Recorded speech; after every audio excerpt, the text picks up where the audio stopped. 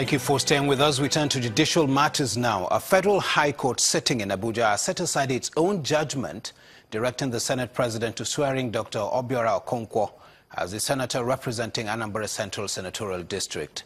Justice John Oho set aside the judgment on the grounds that the plaintiff, Dr. Obiora, misled the court to get the consent judgment. Delivering ruling in an application for variation of the judgment filed by INEC to enable it conduct the Anambra Central Senatorial District rerun election on January the 13th. Justice Oho said his judgment is liable to be set aside because it is not based on merit. Justice Oho says the dictates of the doctrine of precedence clearly spells out the fact that the Court of Appeal decisions take precedence over and above any decision of any lower court. The trial judge disagreed with Dr. Obiora on his claim that he was not a party to the appeals before the appellate court, which gave rise to the rerun elections. Meanwhile, the Minister of Labour and Employment, Dr. Ngige, says that INEC has listed his name in the rerun election scheduled for January 13, 2018, even though he has announced that he will not participate in the poll. In a statement, Dr. Ngige explains that his numerous supporters in Anambra Central Senatorial District have been informed that he will not take part in the election, which he describes as a charade. He adds that in a letter dated January 11, 2016, he withdrew from the rerun when it was earlier scheduled for March 2016. He says his party, APC, accepted and promptly wrote INEC for his substitution and organized a primary election to choose a replacement, which INEC rejected. He says the matter is in court, but INEC has decided to go ahead with the election without his party fielding a candidate. And that's all from this end. We rejoin Melinda in Lagos. Melinda, it's over to you. Thank you so much, Ibrahim. More legal stories now. The Court of Appeal in Lagos has upheld the order of interim forfeiture of about $6 million and another 2.4 billion naira traced to the accounts of the wife of the former president, Mrs. Patience Jonathan. Last year, Justice Mojisola Olatoregu granted an order of interim forfeiture of the sum of 6 billion naira and another 2 billion naira traced to Mrs. Jonathan's account number, which was domiciled with 2 Nigerian commercial banks. The EFCC is alleging that the money was suspected to be proceeds of unlawful activities and wants the court to freeze the accounts and urgently, too, to prevent her from moving the funds. But the counsel to Mrs. Jonathan, Mike Ozekume, asked the Court of Appeal to declare as unconstitutional the provisions of Section 17 of the Advanced Free Fraud and Other Fraud-Related Offences Act of 2006, an argument the court nullified and upheld the interim forfeiture of the various sums of money belonging to Mrs. Jonathan. And still on legal matters, there was a mild drama at the Rivers State High Court today when suspected ritual killer Ifeanyi Ndike was arraigned before Justice Adolphus Inebili for allegedly killing an 8-year-old girl, Chikamso Favor, after raping her and cutting off her genitals last year. The suspect gave a loud shout when his case was mentioned and refused to take his plea. He then collapsed after the trial judge ordered an examination to be done on him to find out his mental state. The court entered a not guilty plea for him. The 2 accused persons, Ogochukwu Namiro and Sergeant John Bosco Okeze, were also arraigned alongside the suspected ritual killer. The matter has been adjourned to January the 16th for definite hearing.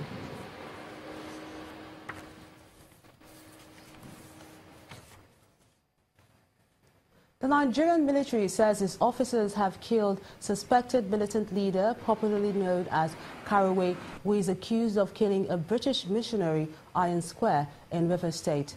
A statement from the Joint Task Force Operation Delta Safe confirms that the kidnapped kingpin was killed along with some of his gang members during a gun battle. Karowe, who reportedly kidnapped 4 British missionaries on October the 13th, 2017 in Delta State, was arrested on Thursday by the JTF during the clearance operation. He had reportedly lured the soldiers to his hideout. On sighting the troops, his gang members opened fire, but the military overpowered them. Now to some business-related matters. Nigeria will save more than 20 billion naira annually from local C-checks on Boeing 737 Classic, as Aero Contractors is now the first commercial airline in the country to provide that service. This is coming from the representative of the Minister of Aviation at the rollout ceremony in Lagos. Also at the occasion, the Executive Director of Operations from the Asset Management Corporation of Nigeria, AMCON, Mr. Aminu Ismail, said the organization's investment in the aviation industry has paid off. This Boeing 737 is the reason why officials of the Asset Management Company of Nigeria, friends and management of Nigeria's oldest airline, Aero Contractors, are gathered within the hangar of the carrier. It's time to celebrate a recent milestone. Thank you very much. It's the first C-check carried out on a Boeing 737 aircraft by a commercial airline after the demise of the former national carrier. The C-check is performed approximately every 20 to 24 months or after a specific amount of flying hours. The chief executive of the airline describes the uneasy road to this feat after a proposed technical partner backed out. 90% of its customers are in Nigeria, and if he does that, then 500 workers in this country will lose their job. And thankfully, the Directorate of Airworthiness at that time gave us all the support and said, listen, we're going to partner with you. We're not only going to regulate you, we're going to guide you to make sure that you get the support. For the airline that is fully AMCON owned, AMCON is happy its investment is paying off, and the federal government feels the same way. We are extremely proud that the team and the staff in Aero today have proved us right, and we can hold our heads high and say we took the right decisions by supporting Aero. Nigeria experienced huge capital flights of nothing less than $1.8 million and $3 million per aircraft that left our shores for C-checks. And there are more than 30 of such aircraft operating, so you can do the math. Then it's straight to the aircraft and a look inside as well.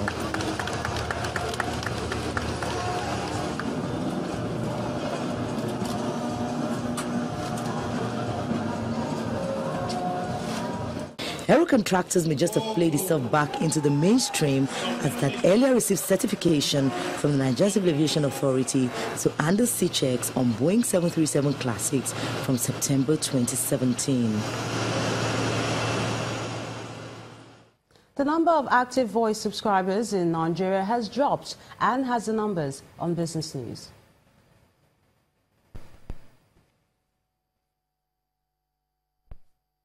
You first. First Bank.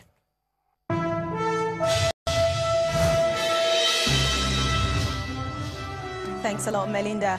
Data from the National Bureau of Statistics shows that Nigeria recorded 140 million active voice subscriptions and 93.26 million active internet subscriptions in the third quarter of 2017. Well, according to the NBS report, while active voice subscriptions fell by 2.21% from the second quarter of 2017, active internet subscriptions increased by 1.22% from the third quarter of 2016, but then it declined by 0.55% from the second quarter of 2017. The report shows that Airtel, Nine Mobile, Globacom and MTN were the four largest voice communication providers in the third quarter of 2017. The momentum in crude oil price, which hit $70 per barrel, must be invested in Nigeria's sovereign wealth fund, and that's according to an associate professor of finance in Nasarawa State, Mr. Uche Uwaleke, who spoke to us earlier today. The implementation of the capital component of the 2018 budget, we have identified some capital projects. If you recall, the Power Works and Housing is taking the largest share of over 500 billion. Okay, so we need to ensure that that money is fully cash backed. The Minister of Works and Housing the other day was even talking about money owed to contractors amounting to 2.8 trillion. Okay, that's well in excess of even the total budget for his ministry for the entire year. So the important thing is implementing the capital component of the budget. Now, if we have excess, as I said earlier on, we should put it aside. We have the infrastructure fund. Okay, the management of this fund, yes, rests with the, we have the sovereign wealth fund that is managing it. But if we have some excess, I wish to suggest that the federal government, in consultation with the states, the National Economic Council, and this time around, the National Assembly too should be involved. Members from different constituencies should identify these constituency projects, these capital projects, that must be, implemented in order to impact positively on the welfare of the citizens. The Nigerian Stock Exchange has suspended trading in the shares of 7-Up Bottling Company following a takeover bid from majority shareholder Afelka. And this comes as shareholders of the company approved the scheme of agreement for the acquisition of 125 naira per share after a court-ordered meeting in Lagos. A successful acquisition of the outstanding 26.8% shares held by Afelka is expected to see 7-Up removed from the Nigerian Stock Exchange's trading list. And talking about trading today, investors are taking a break from 8 straight sessions of bull run, ending the day's transactions slightly lower. Chimeze Obiwago has more for us.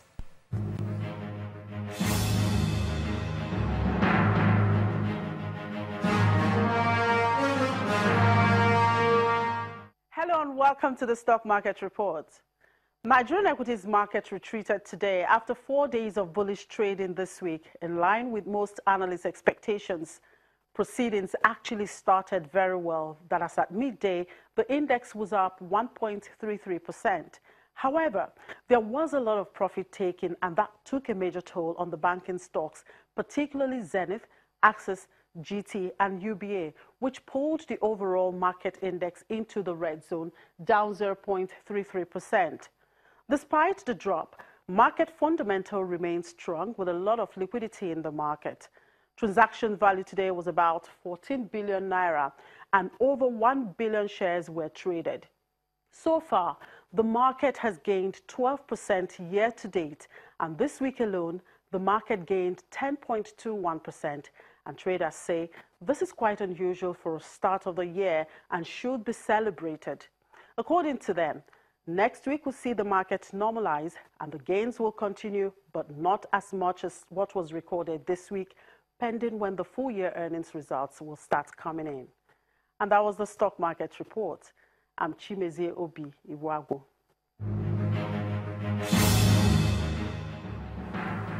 Well, as for major world stock markets, they have ended the last trading day for the week all in the green, except for Japan's Nikkei index. Its strong quarterly results push U.S. markets to more record highs. Let's see the figures for today.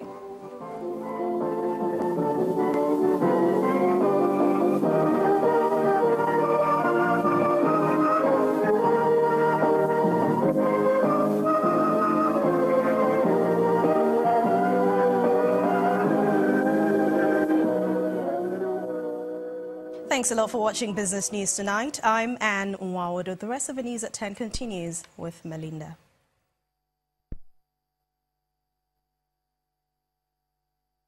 You first. First Bank. Thank you so much, Anne. Governors of the southeastern part of Nigeria met in Enugu State today to fine-tune the burial arrangement for the late former Vice President Dr. Alex Ekweme, scheduled for January the 19th to February the 11th. Dr. Ekweme died on November the 19th, 2017 in a London hospital where he was being treated for a lower respiratory tract infection. Apart from the funeral, the governors also discussed many developmental issues. Education now in Ogun State is getting a boost as the governor, Ibikune Amosu, says he's satisfied with the progress being made in the relocation of the Moshood Abiola Polytechnic Abeokuta to Ipokia area in Ogun West Senatorial District. The governor also spoke on the admission plans for the institution. Brick by brick, the new site of the Ogun State Polytechnic is coming together as action is expedited on its relocation to Ikpokia. It's in Ogun West Senatorial District, and the arrival of the governor, Ibikuli Amusun, signifies the beginning of his inspection of work done so far. He's conducted around the hostels and faculties by the managing director of Ogun State Properties and Investment Corporation. I don't know of any school that have started this way in Ogun State. I'm a product of this Ogun State Poly now, and we started with just one first classroom of those days, with probably wooden window and all of that. I am proud and I'm happy to note and to say that I don't know of any, let me even limit myself to Ogun State, that have started like this. The governor also touches on the admission process for the institution. We are ready to fly, we are ready to go. Indeed, the portal was opened and we were shocked within the first 2 days, if you look at the numbers. The resumption of academic activities at the Polytechnic in Ikpokia is like a new birth, which is hoped will finally resolve the long-standing disagreement over its relocation. Still ahead on the news at 10, Confederation of African Football changes the format of Champions League and Confederation Cup to match European calendar. That's in sports news. Stay with us.